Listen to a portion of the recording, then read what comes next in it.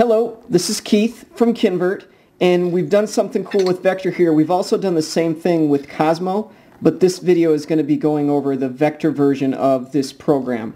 Alright, so after you see what he does, please let us know, is this something that you're interested in, right? So I'm going to go ahead and run this.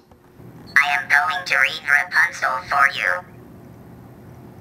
Let us begin. In the dark of evening, So he's reading the story and you can see his eyes are kind of nervous. But once he climbed all the way down, he was terribly afraid. The enchantress was looming right over him. So in the middle of the story you can also do animations like that. Now he's going to play the part of that witch. How can you dare, said she with angry look, descend into my garden and steal my rampion like a thief? You shall suffer for it. Now he's switching to the character of the guy that climbed down the wall. Right? And so you kind of get the picture there.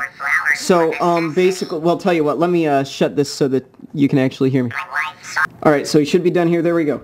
So, again, please let us know, is this something you're interested in, right? Because we wanted to have like a little story time program for Vector with our son. We have a 4-month-old, and we wanted Vector to be able to read him some stories. And so I wrote a program where you can take a text file.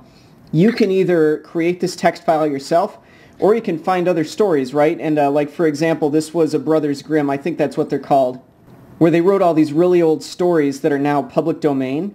And so I took that text and then I added in the ability to put in like a markup language. So for example, the animations, you do asterisk, asterisk, and then you put in a little bit of text like the animation name, a couple little things, eye color, arm position, and then do 2 more asterisks at the end, and now my program knows that's not part of the text for me to read, that is an animation I'm going to play, right? So please let us know, is this something you're interested in?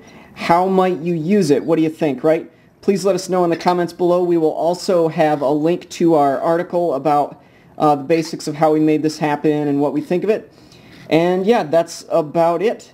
Alright, this was Keith from Kinvert, and we will see you guys later. Bye.